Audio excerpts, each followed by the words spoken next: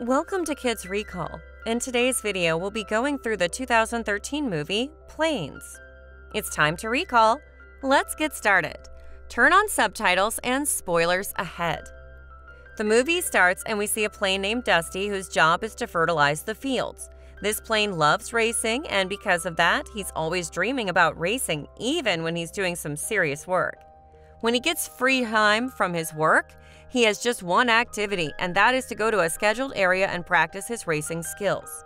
He always practices aerobatic maneuvers in his spare time, dreaming of becoming a racer.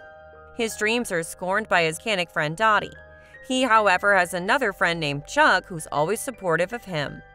One day, while Dusty is in the air trying to practice, he feels like there is a technical fault in him because he feels a little off. He goes on to decide that he's going to go to his friend Dottie, the mechanic, to have himself checked. He makes his way to the workshop where Dottie goes on to take a look at him. When he is getting himself checked, Chuck gets there and goes on to tell Dusty that he's been doing well in his practice of racing.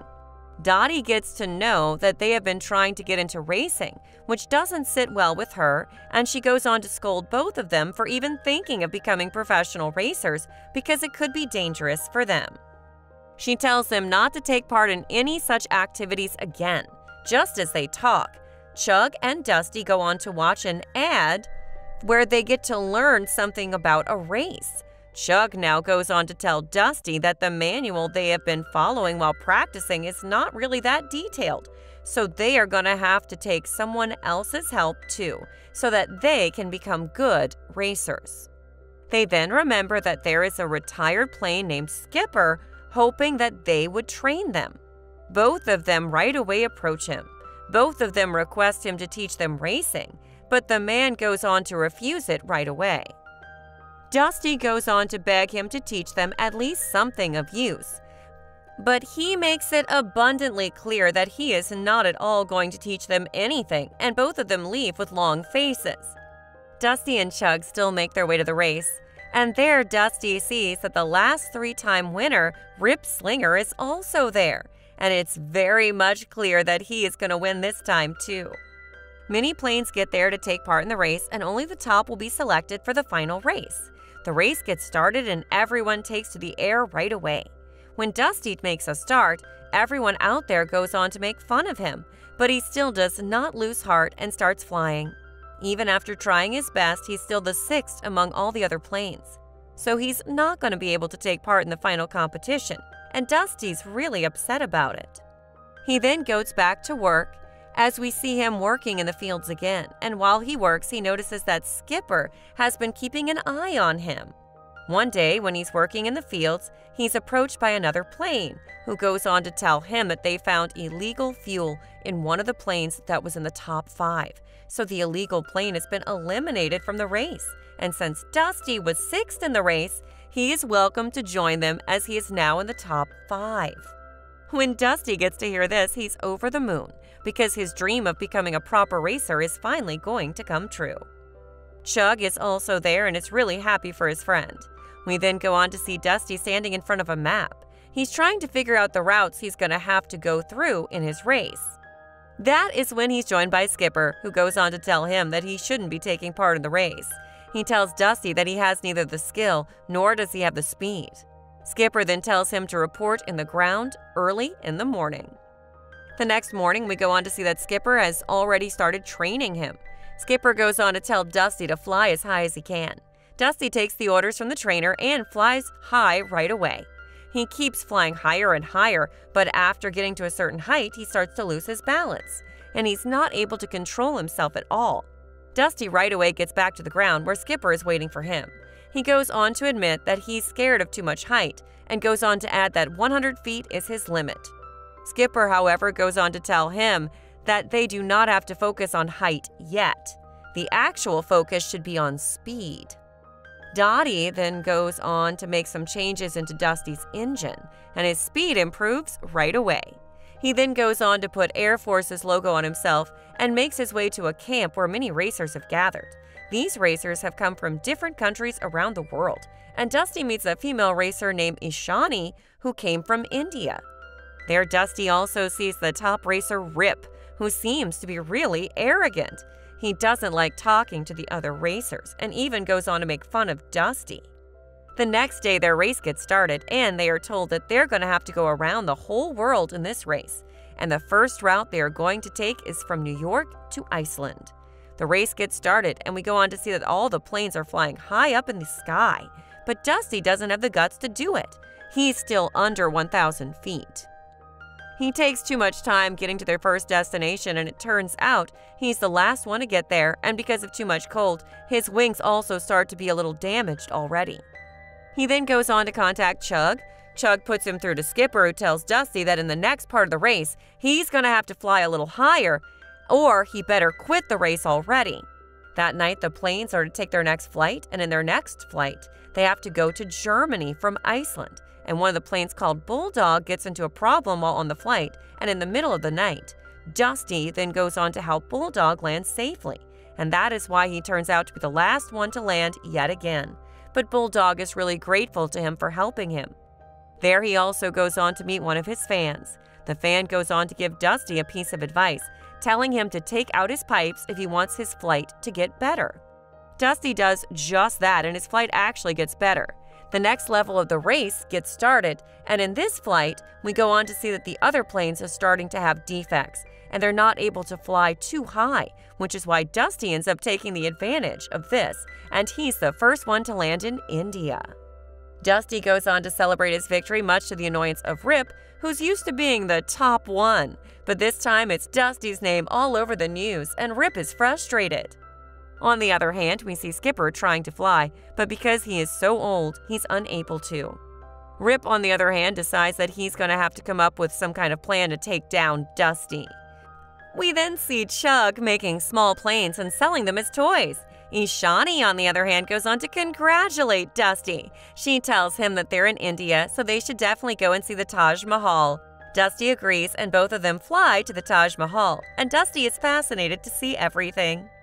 The next part of the race is about to get started, and they have to fly to Nepal from India. And Ishani goes on to tell him that if he's scared of heights, this could be a problem for Dusty, because they're going to have to fly over high mountains since they're going to Nepal.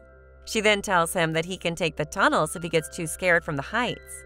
When he makes his way to Nepal, he sees many mountains that are too high for him, and his phobia of heights kicks in right away. But he remembers what Ishani told him, so he ends up taking a tunnel after all. When he gets into the tunnel, he realizes that this tunnel is too narrow for him, and on top of that, he sees a train approaching that's just about to get into the tunnel. The moment the train is about to get inside the tunnel, Dusty manages to get out, and he's just inches away from getting crushed.